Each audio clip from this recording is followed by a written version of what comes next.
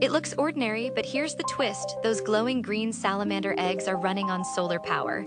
In spring pools, jelly orbs glow neon green. That glow isn't poison, it's living algae moving into the salamander nursery.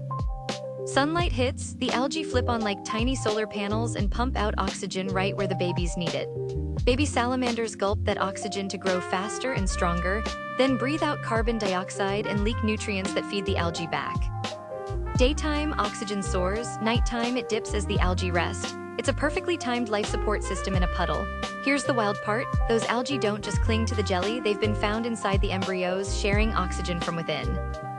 It's one of nature's strangest partnerships, a vertebrate literally teaming up with a plant to run a nursery on sunlight.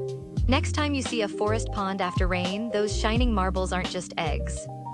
They're tiny green power plants keeping future salamanders alive. Which part blew your mind, the glow or the algae partnership? Follow for more wild nature science.